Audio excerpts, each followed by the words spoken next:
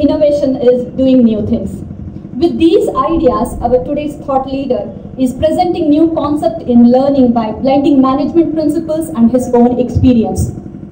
This unique idea of blending management principles and project management conceived by Mr. Sanjay Sahay is based on nearly handling 15 projects.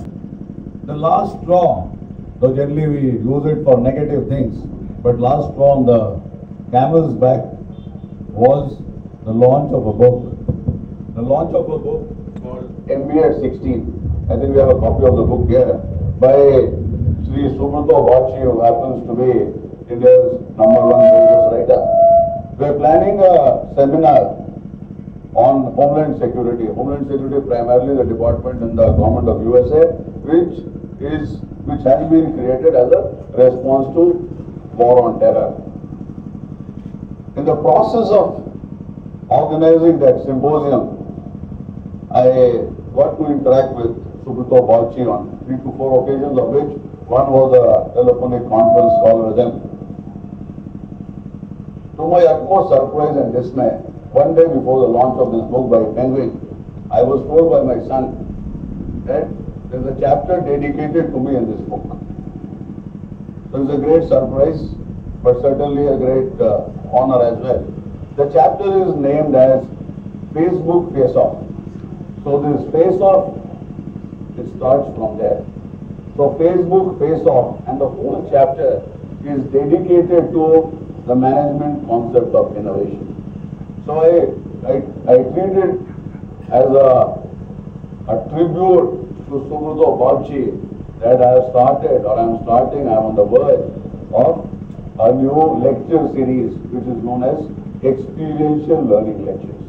Experiential learning for senior executives and people who are at the decision-making level is the highest level of learning. It crosses from your normal textbook to case studies to experiential learning.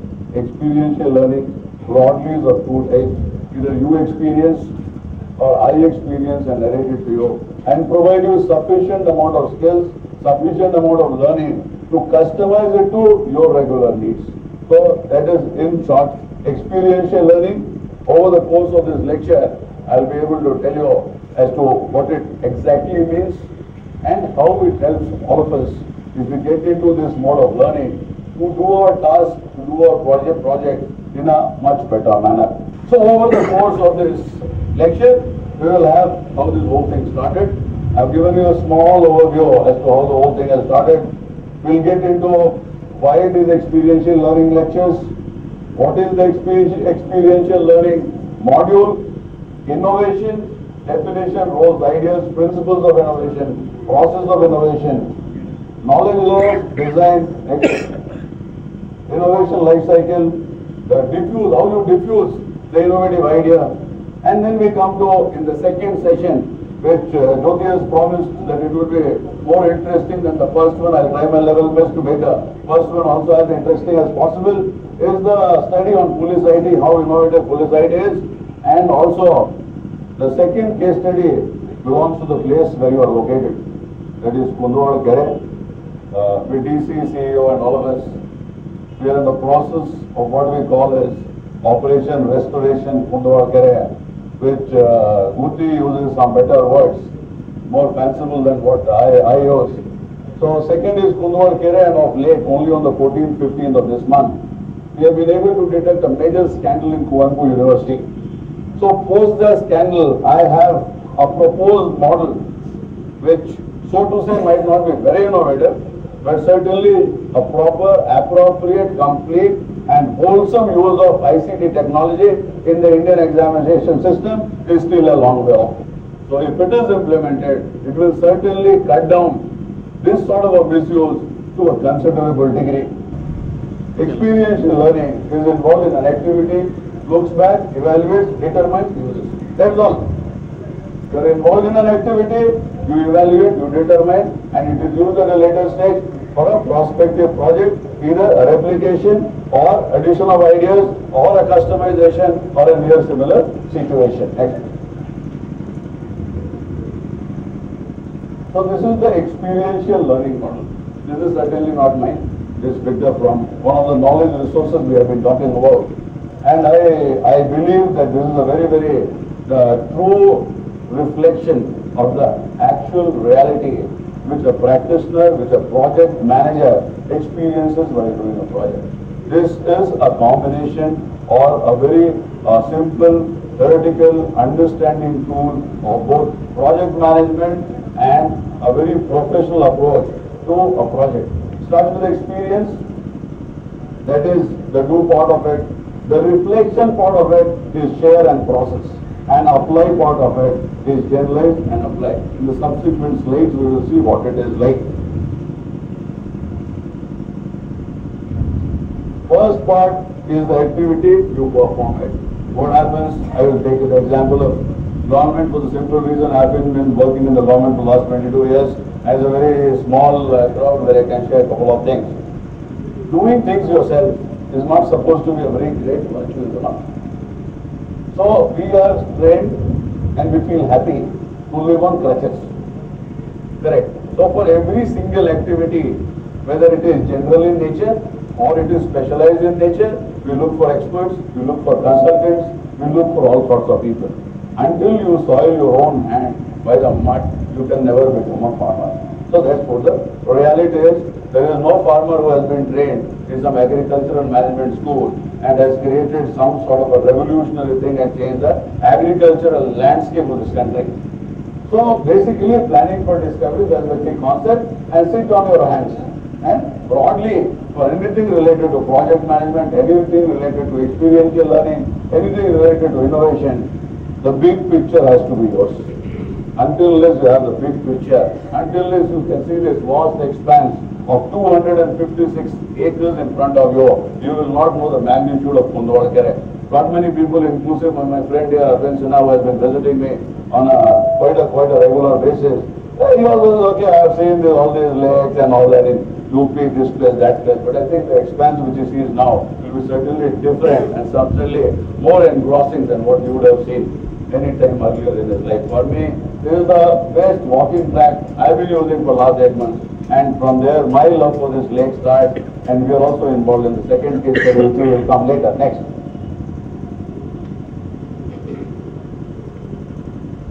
So here we come to the reflect part of it, that is the share and the process. The sharing part is what happened, and the processing part is what is important. So these are the two concepts beyond which we move on to the next stage, where it is learning, the reflection part of it, how we apply it to similar projects, dissimilar projects, depending on the thought process you have, depending on the capability you have. There are people who use projects in the social enterprise sector, they use it for great commercial projects. Outbound learning and experiential learning are different in a manner that if you attend the outbound learning course, they will put you through a physical exercise or a physical activity, bring you back to a place like this, and they will try and correlate management principles, whether it's team bonding, team spirit, leadership, motivation, and so on and so forth. Innovation is the creation of better and effective products, processes, service, technologies, ideas that are accepted by markets, governments, and society. So nowhere in any management thought, management terminology, it says that it is restricted to corporates and restricted to multinationals. This is a very, very wrong thought process which is somehow, it has come out and it has become very, very acceptable that a business school caters to only the corporates. A business school might as well cater to social enterprise, it might as well cater to prisons, it might as well cater to women's, and it certainly has to cater for the governments at whatever level and public sector undertakings, because best of the management schools in this country are run by the government. Because the public face of Indian public education is not the rural school. The public face of Indian public education are the IITs and IIMs and Indian Institute of Science. Now we're talking so much about innovation. This for whom? This for you and me. This for the end user. If you're not able to get into the mental frame of the end user, you'll always be a mediocre company. until and unless you understand the end user. And end user possesses only two things. One, that he gets things in the price level which he wants. And it should improve his quality of life. If it does not improve his quality of life, however much you try, that fellow is not going to buy. So creativity and innovation have a mother-child relationship. If you are not creative, you will not be able to innovate. You will not be able to get that idea itself.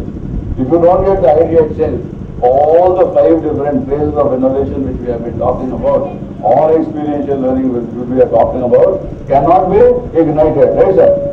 So it cannot be ignited. If it is not ignited, can you set your house on fire? You cannot. Just doesn't get ignited, so Buddhi will not be able to set his house on fire. Anyway, we will do it for you. Correct. So creativity, innovation, concept. So you come to concept, and from concept you take it to reality.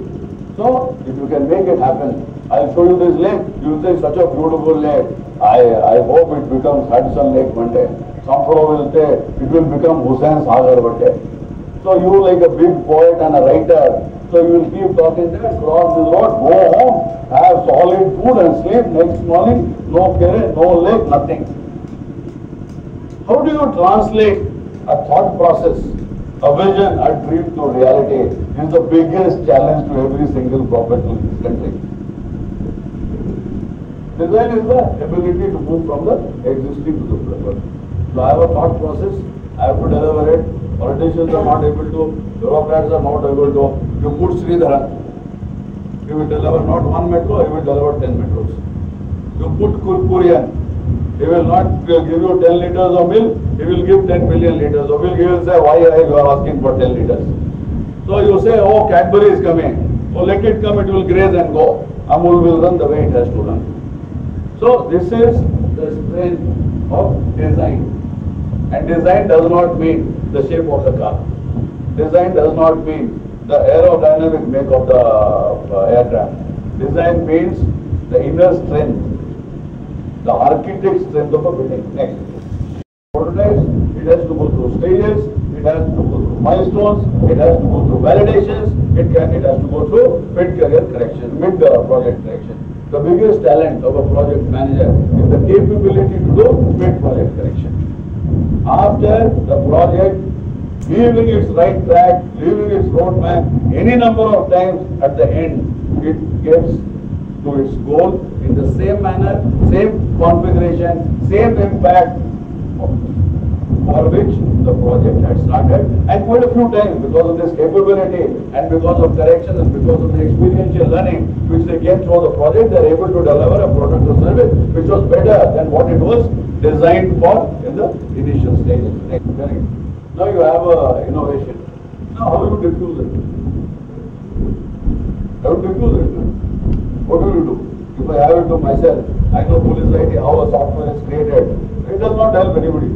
It helps one department, that is nearly all. But the resource base and the thought process which I have can entertain another 35 departments in Karnataka and lot many ministries and departments in most of the state governments in the country. Correct. So there are certain channels over time among the members of a social system. I generally say that all these technological funders or management principles, say professionalism, say leadership, say motivation. Now, from a professional ethic, it has to become a social ethic. From a social ethic, it becomes a national character. Correct. Why we lack work culture? We lack work culture because we neither have the professional ethic and it has not come into our social fabric. So the 5 stages of diffusion of innovation, that is knowledge, persuasion, decision, implementation and confirmation. This explains where we are. At the center of the whole diagram is the decision. We start with the knowledge, where we broadly know that there is a project, there is innovation, there is something which you get the information of. Move. So exposed to an innovation, but we lack information. So we have a broad idea that there is a lake which has been renovated in Hyderabad. That Hudson Lake was renovated. There are so many lakes which Sugar's sister is aware of. We are not aware of which has been renovated. Correct. So we know that, okay, some innovation or renovation, if we use it synonymously for the present purposes has been, some people might object to it, so I said only for the present purposes. So we know that it has happened, but we don't have the information. The first stage is to create a knowledge base on which we can bank on to run our project. Next. Individual is interested in innovation and actively seeks information detailed about the innovation. We are at this stage as far as Kundawada Lake is concerned. And the whole knowledge base which is supposedly available with us is at a very, very crude, at a very, very initial, and it is in the stage of infancy. Nonetheless, it is sufficient enough that we have a child, we can make it grow. That depends on our capability, our confidence, our love, our passion, how we grow up the child. We make him into a Bill Gates or we make him into a manual labor. Next. So take the concept of change, whether to adopt or reject. This is the crux. We will reach a stage where challenges will be thrown on us. You will get sleepless nights. You will be hounded. You will say, why I took this project. Morning if you get up again, and the first thing which hits you is, I should do this project. Evening I'll see it. So if you get into that vicious cycle, wherein you can't leave the project, somehow you are attached, involved, associated, you have put that amount of energy, that amount of effort, that amount of passion, then withdrawing out of it doesn't make any sense. Having carried your courtship for 10 years, the only logical people is the marriage. Next. So employs innovation to a varying degree and individual determines the usefulness of the innovation. How useful is the innovation? And here individual means not one person. It might be an organization, it might be a society, it might be a state, it might be a so that is the individual, as Arvind Sinha will accept it, that it is an individual, is a corporate entity. So this is also said a corporate entity. So a little bit of corporate will be use it with the business rules. Next. The individual finalizes their decision to continue using the innovation. See what happens, you commission a project, you reach the critical level, it starts functioning. What is most important is how you sustain it. To sustain a project, what you need a core team. I've been telling again and again, if this restoration has to come on a very strong footing, then it needs a core team of engineers, of technicians, of people who can attract tourists, or photographers or whatever, but 10 to 15 people who can run this whole big enterprise. It has to be there. Without them, this is not going to happen. So finally, the project has to become a robust, functioning project which will be irreversible in nature. This is the second session. We have 3 case studies. Different types. One is already successful. There is police IT, ERP software, enterprise resource planning software for the police department, Karnataka State Police. Second is evolving. The location where you are presently co-located with me is the theatre of the second project, which is evolving. And the third is a proposed one in future. That's the university examination system. So ERP is a software solution which takes care of every single activity, task of that organization. So that is an ERP, and that is how ERP is placed at the highest level of software creation. Next. So this is the reason why this metamorphosis is required. But it is a true metamorphosis in the sense that you are working at a physical level, or you are working with large number of softwares and you don't have the wherewithal and the skills to create an ERP, which means it is one integrated system which has linkages, intra-linkages inside one module, interlinkages between different modules. Single module is as one integrated system, all modules together are also one integrated system, having the capability to deliver, having the capability to upgrade, having the capability of scalability, and providing you one solid, complete, worthwhile, wholesome digital solution for your organization. So this is the model. This is a model software. And we feel that this is the model on which the government of India and lot many Indian states would create their ERPs. If they want to reinvent the wheel for things better known to them, they can do that. But we are sufficiently competent to replicate this software within 14 days in any Indian language. For Karnataka, it is bilingual. Next. These are the 12 modules. Crime, law and order and traffic. These are our main functional modules, which is related to policing. We have finance, administration, stores, which is the finance and administration related issues. The stores module also has the e-prod part, but because the e-prod of government of Karnataka was supposed to be much better, much robust and much better run. So we also moved on to the e-prod of government of Karnataka, and in the next stage, when we get into the integration of legacy software with our ERP, we intend to integrate the e-prod with our software. Then we have armed reserve transport, which are our ancillary modules. Training is there, wireless is there, forensic science laboratory, and over these 11 modules is overlaid what we call as the management information system. That is the basic tool, that is the basic utility, that is the basic functionality which every manager needs. As a ZP president, you will know all your 12 departments, how they are working, what they did yesterday, what is the money spent. So there is a total dashboard which is in front of you, which provides you the critical input day in and day out 24/7, and also provides you tools and utilities which respond to your click of the mouse and connects you to people, provides instructions to whosoever you intend to. So this is the innovation. So this gentleman, he creates something, sits in the State Crime Records Bureau, puts some switches, plugs here and there, and he says integration testing is done, load testing is done, regression testing is done, nothing is done.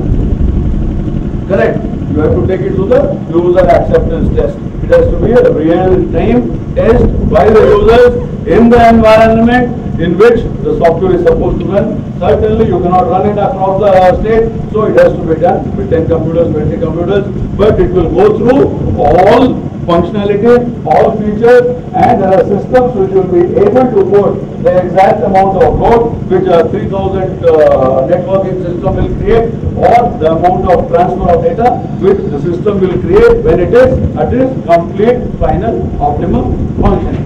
Secondly, it's bilingual. It was in English till the time I joined. So with my commitment to Kannada, so I got it translated to Kannada also, and all the documents are signed by me, and they simply get bilingual today. So the great service I have done for Kannada language. And Karnataka State Police runs on a bilingual software.